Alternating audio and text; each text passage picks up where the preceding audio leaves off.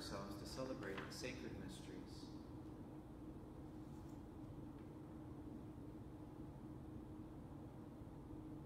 You were sent to heal the contrite of heart. Lord, have mercy. Lord, have mercy. You came to call sinners. Christ, have mercy. Christ, have mercy. You are seated at the right hand of the Father to intercede for us. Lord, have mercy. Lord, have mercy. May Almighty God have mercy on us, forgive us our sins, and bring us to everlasting life. Amen. Let us pray.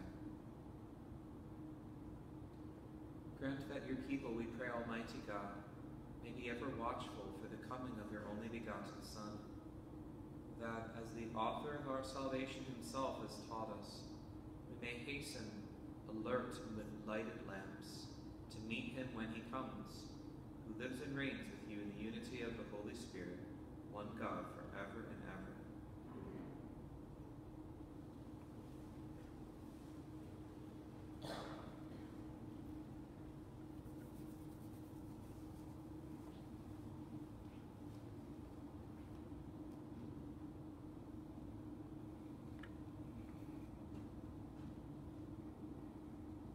Reading from the book from the prophet Isaiah. Thus says the Lord, your Redeemer, the Holy One of Israel. I, the Lord your God, teach you what is for your good and lead you on the way you should go. If you would hearken to my commandments, your prosperity would be like a river, and your vindication like the waves of the sea. Your descendants will be like the sand, and those born of your stock like its grains. Their name never cut off or blotted out from my presence. The word of the Lord. Responsorial. Those who follow you, Lord, will have the light of light. Those who follow you, Lord, will have the light of life. Blessed the man who follows not the counsel of the wicked, nor walks in the way of sinners, nor sits in the company of the insolent, but delights in the law of the land and meditates on its law day and night. Those who follow you, Lord, will have the light of life. He's like a tree planted near a running water that yields its fruit in due season and whose leaves never fade. Whatever he does prospers. Those who follow you, Lord, will have the light of life. Not so the wicked, not so. They are like the chaff that with the wind drives away. For the Lord watches over the way of the just, but the way of the wicked vanishes. Those who follow you, Lord, will have the light of life.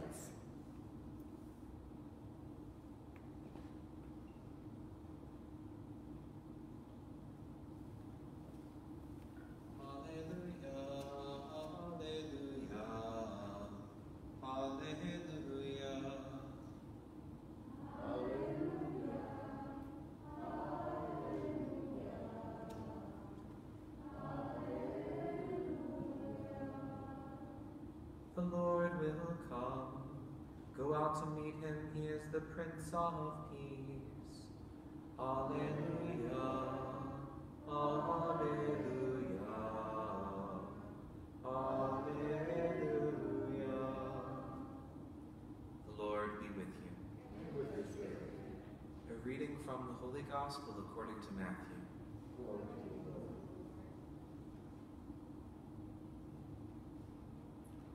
Jesus said to the crowds, "To what shall I compare this generation? It is like children who sit in marketplaces and call to one another. We played the flute for you, but you did not dance. We sang a dirge, but you did not mourn. For John came neither eating nor drinking, and they said, 'He is possessed by a demon.' The Son of Man came eating and drinking, and they said, 'Look, he's a glutton and a drunkard, a friend of tax collectors and sinners.' But wisdom is vindicated by her works." The Gospel of the Lord. Praise to you, Lord Jesus Christ.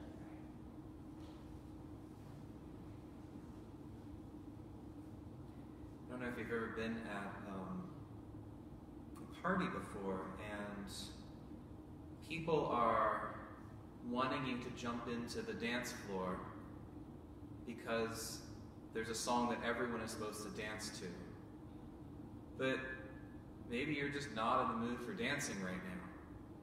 And you have that push to say, we're playing this song, you need to go in there. It's the electric slide or the cha-cha slide. Now, those are great songs, but the whole point being, in this gospel today, there is Jesus speaking about this generation, saying that you're like a dance party in which they're playing a particular song and they're mad that you're not dancing along to their song. Now, when the song was good, well, then that's great. But when it's a song that is the song of the world versus the song of Christ, then that's not great. And when we start living our lives for Christ, there is this pressure of the world that says, hey, you're not conforming to the system. You're not dancing along in the way that everybody else is dancing, so get off the dance floor. We can feel this pressure if you've ever had that experience of living out your faith in a public way. And it doesn't necessarily mean in a mean way. It doesn't mean going over to someone and punching someone because they don't believe in God. But when we live our life and say, yes, God exists, Jesus Christ is Lord of the universe, and he is Lord over every single earthly power, and I bow down to him before anyone else, sometimes we get that experience of saying, you're not allowed to do that. And yet the Lord says wisdom is vindicated by her works. And what that means is look to Jesus Christ. Look what he's done.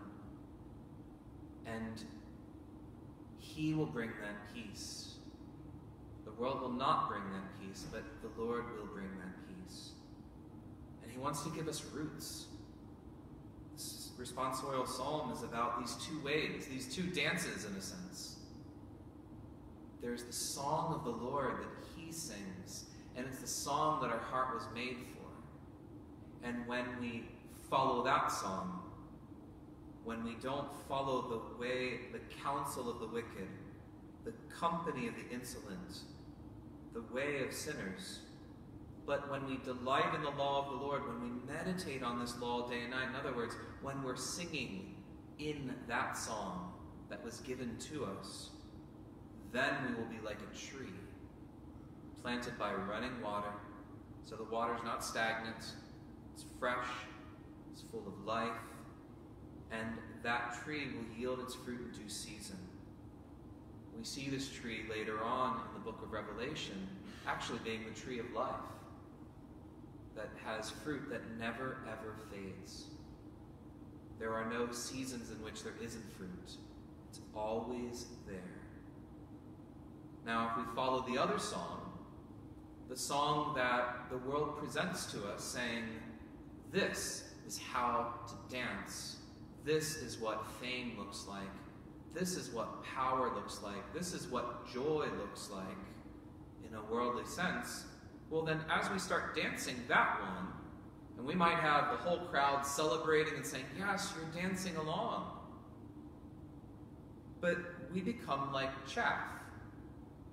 Chaff is, if you think about when the harvest happens, you can see it with the grain and the corn, that it's when they take like a sift, and what they do is they kind of throw it up in the air. If you've seen farmers in older times, like now we have more mechanized things, but they would take kind of a sort of something like this that had holes in it, and they would just shake it up and down. Because the things that were heavy, the actual corn, the actual grain, would go up and down, and that would be left over. But the chaff would be kind of the dust. It would be just like the husks that are just light and airy. And so when you go like that in a Midwestern wind time, what's going to happen? All of that stuff that has no roots, that's not good for anything, it's just going to float away and disappear. And the Lord says, that's what it's like when we follow the song of the world. We're just going to disappear. We're just going to become shallow. There's a very famous poet who actually converted to Catholicism named T.S. Eliot. T.S. Eliot had this poem called The Hollow Men. It's a very interesting poem because it talks about our modern age and how we've kind of hollowed out. We might look great, we might look connected, we might look powerful, and yet we're probably some of the shallowest of all time. We don't know how to deep think. We don't know how to be in relationship with others. We are connected, and yet we are so disconnected. And you see that with every generation that goes by. It gets harder and harder to live out basic humanity. We become hollow. We become airy. We become rootless. And that's why we need Christ. Christ is the one that can break into the shallowness of this world and give us roots. He can give us the weight of glory so that when we are sifted, we don't just float away with the air, but that we become the fruit of the harvest. So that's really the call today, and it's the call of Christianity. There are two ways. There's one that brings a weight of glory, but it involves the cross. It involves dying to the shallow part of our life so that we can truly live. Or we can choose to go the way of chaff and sing along with the world. And we might have a grand old time, and yet we're having a grand old time floating away into nothingness. The cross leading to true substance, or the song of the world, the grand old time that leads away into emptiness. What is our choice?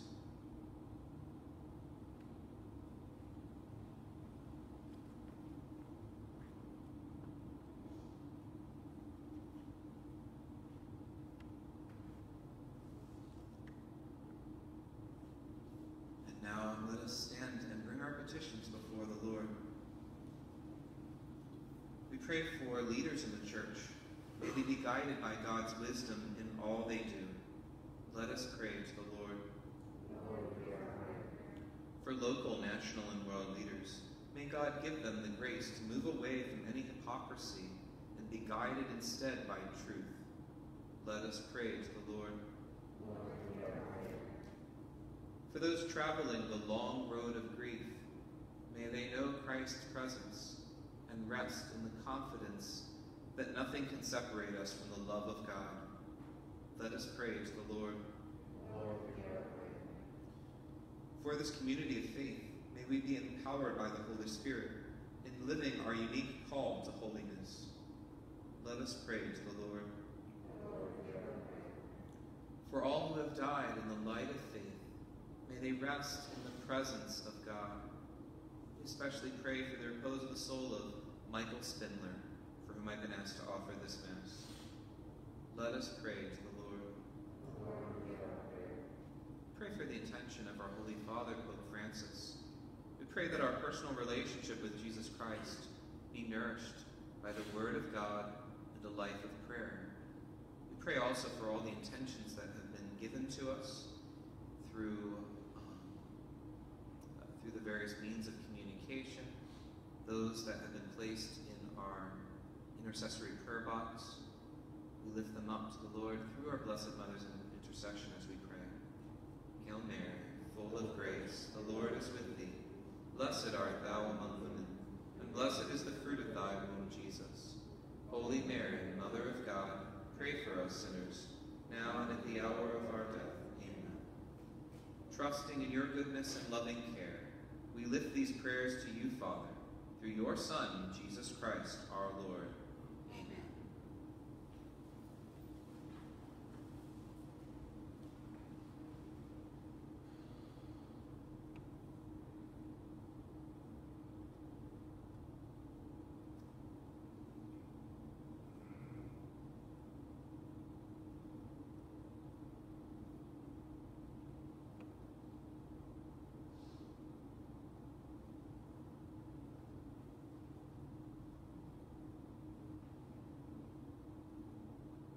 Blessed are you, Lord God of all creation, for through your goodness we have received the bread we offer you, fruit of the earth and work of human hands, it will become for us the bread of life.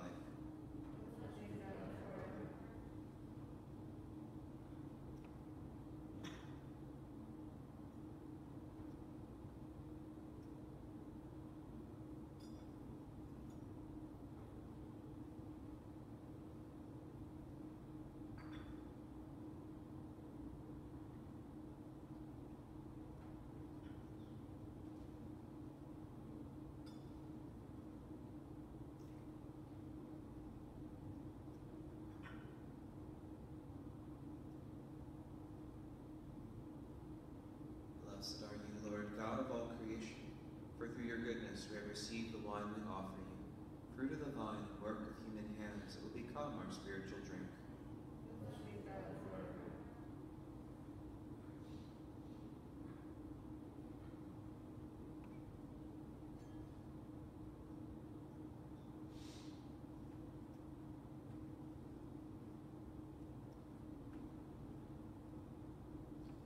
Pray, brethren, that my sacrifice and yours may be acceptable to God the Almighty Father.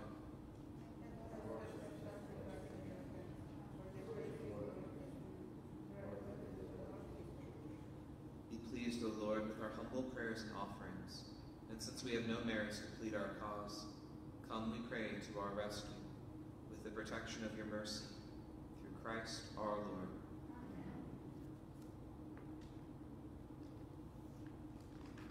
The Lord be with you. Lift up your hearts. Let us give thanks to the Lord our God. It is truly right and just, our duty and our salvation, always and everywhere to give you thanks, Lord, Holy Father, Almighty and eternal God, through Christ our Lord. For he assumed at his first coming the lowliness of human flesh, and so fulfilled the design you formed long ago, and opened for us the way to eternal salvation, that when he comes again in glory and majesty, all is at last made manifest, we who watch for that day may inherit the great promise in which now we dare to hope. And so with angels and archangels, with thrones and dominions, and with all the hosts and powers of heaven, we sing the hymn of your glory, as without end we acclaim. Holy, holy, holy Lord, God of hosts, heaven and earth are full of your glory. Hosanna in the highest. Blessed is he who comes in the name of the Lord. Hosanna in the highest.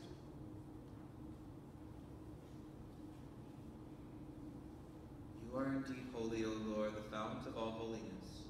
Make holy, therefore, these gifts, we pray, by sending down your Spirit upon them like the dewfall, so that they may become for us the body and blood of our Lord Jesus Christ.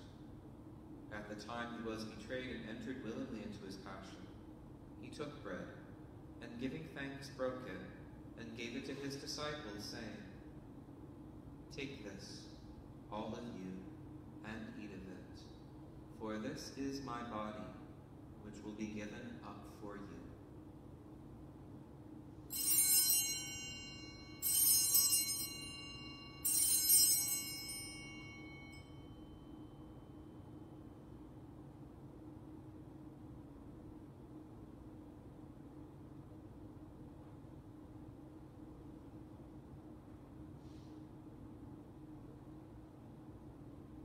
In a similar way, when supper was ended, he took the chalice, and once more giving thanks, he gave it to his disciples, saying, Take this, all of you, and drink from it, for this is the chalice of my blood, the blood of the new and eternal covenant, which will be poured out for you and for many, for the forgiveness of sins. Do this in memory of me.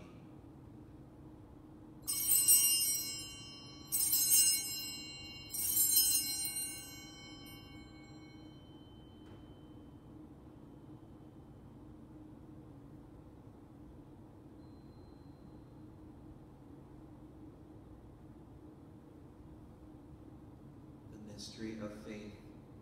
We proclaim your death, O Lord, and profess your resurrection until you come again. Therefore, as we celebrate the memorial of his death and resurrection, We offer you, Lord, the bread of life and the chalice of salvation, giving thanks that you have held us worthy to be in your presence and minister to you. Humbly we pray that partaking of the body and blood of Christ, we may be gathered into one by the Holy Spirit. Remember, Lord, your church spread throughout the world, and bring her to the fullness of charity, together with Francis our Pope, and Ronald our Bishop, and all the clergy. Remember also our brothers and sisters who have fallen asleep in the hope of the resurrection, and all who have died in your mercy. Welcome them into the light of your face. Have mercy on us all, we pray, that with the Blessed Virgin Mary, Mother of God, with Blessed Joseph, her spouse, with the blessed apostles and all the saints who have pleased you throughout the ages, we may merit to be co-heirs to eternal life, and may praise and glorify you through your Son, Jesus Christ.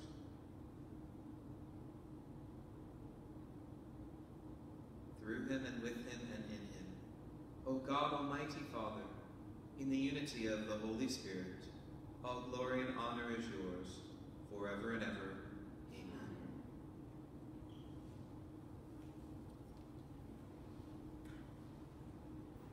At the Savior's command, informed by divine teaching, we dare to say, Our Father, who art in heaven, hallowed be thy name. Thy kingdom come, thy will be done, on earth as it is in heaven. Give us this day our daily bread, and forgive us our trespasses, as we forgive those who trespass against us. And lead us not into temptation, but deliver us from evil. Deliver us, Lord, we pray, from every evil. Graciously grant peace in our days, that by the help of your mercy we may be always free from sin and safe from all distress, as we await the blessed hope and the coming of our Savior, Jesus Christ.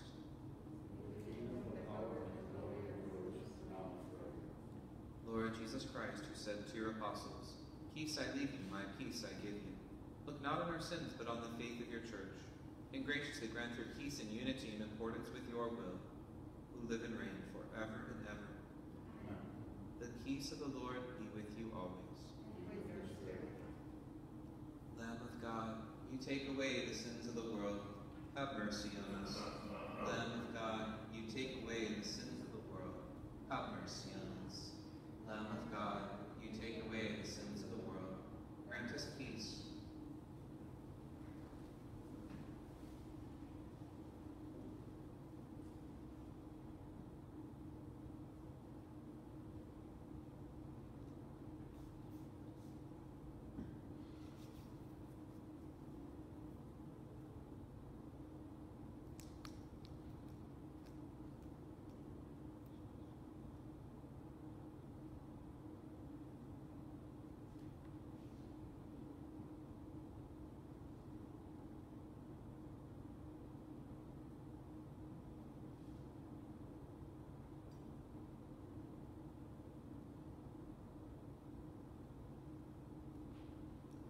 Behold the Lamb of God. Behold him who takes away the sins of the world. Blessed are those called to the supper of the Lamb. Lord, I am not worthy that you should enter under my roof, but only say the word, and my soul shall be healed.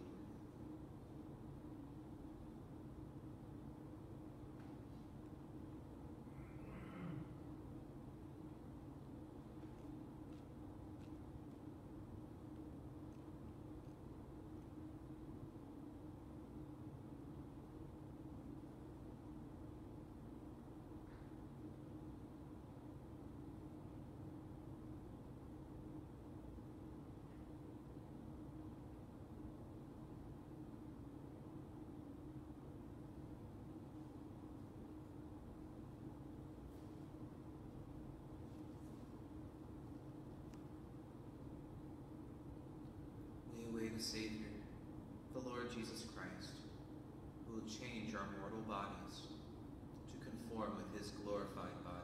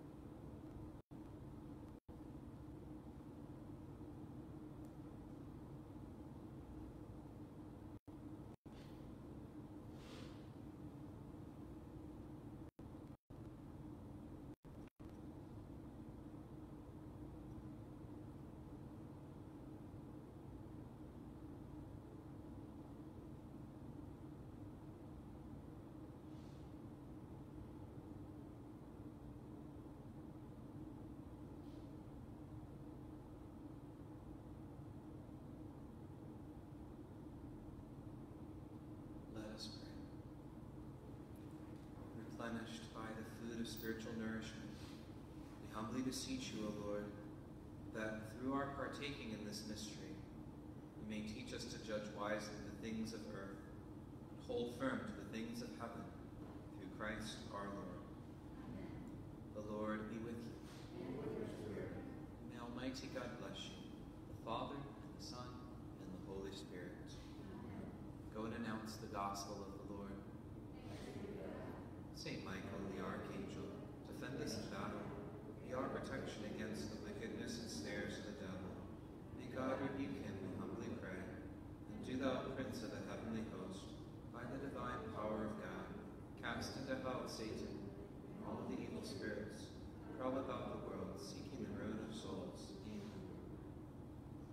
Remember, O most gracious Virgin Mary, that never was it known that anyone who fled to your protection, implored your help, or sought your intercession, was left unaided.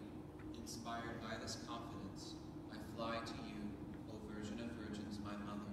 To you do I come, before you I stand, sinful and sorrowful. O Mother of the Word incarnate, despise not my petitions, but in your mercy hear and answer me.